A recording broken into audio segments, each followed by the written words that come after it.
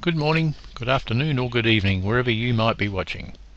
I recently had a client approach me who needed a spreadsheet which would enable him to check that the fee being charged by the people handling his investment portfolio were charging the correct fee. So the problem we had to solve involved this. Each level was charged at the rate that you see in the spreadsheet. For example, the first $100,000 was charged at 3%, the second $100,000 was charged at 2.8%, etc. So the higher the portfolio value, the less became the charge.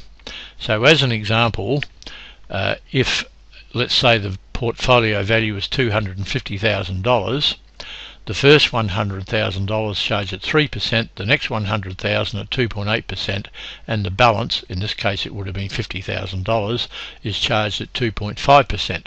So the problem was, how can the spreadsheet show the correct fee for a given portfolio? So what I'm going to do is enter into cell D15. Let's say the initial portfolio or a portfolio value was $90,000. What would the fee be? Well, the fee will be $2,700. In other words, the formula up in the formula bar was if and D15 is greater than 50,000 and less than $100,001, then simply multiply D15 by E15, that is the amount by the rate, otherwise show nothing. That's the two little quote marks together. So I'm just going to delete that figure there and move down to the next actual amount, and let's say the amount being invested and being charged a fee was $185,000. What would the fee be? Well, the fee would be $5,380, and that was calculated quite simply.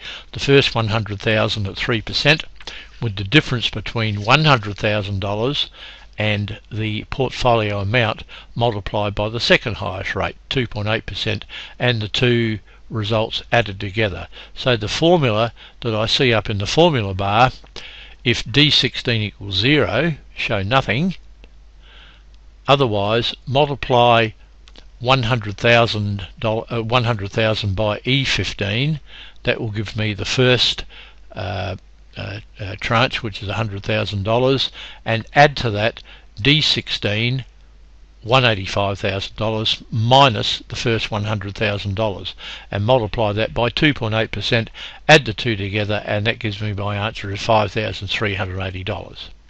So far so good. The next one, let's suppose that the amount invested was $310,000. What would the fee be?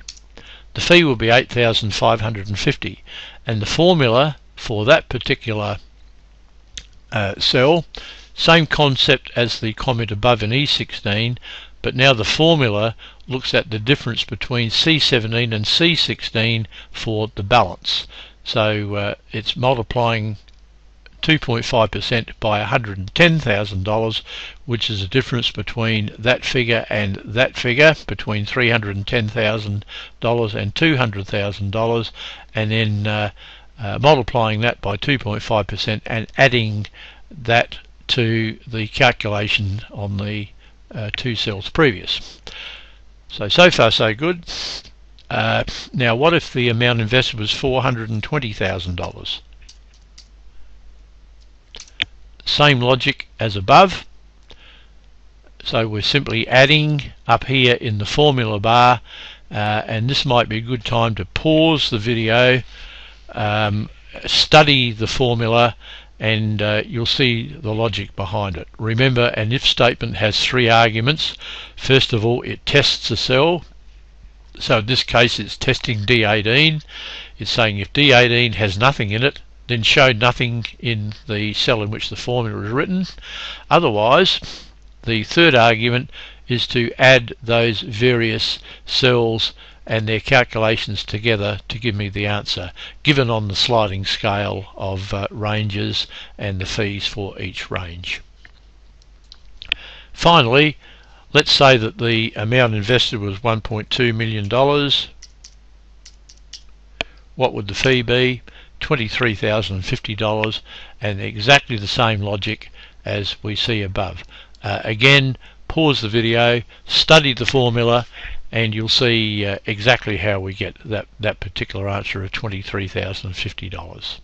So the client was happy. He was able to enter his portfolio value and see whatever the charge should have been. I might add that he had a nice honest money manager, and he was fine, but it's always nice to check. Thank you so much for watching. Please subscribe if you haven't already done so. There are lots of other Excel tips and tricks and exercises on this channel, and it's my pleasure to bring these to you. Thank you again for watching.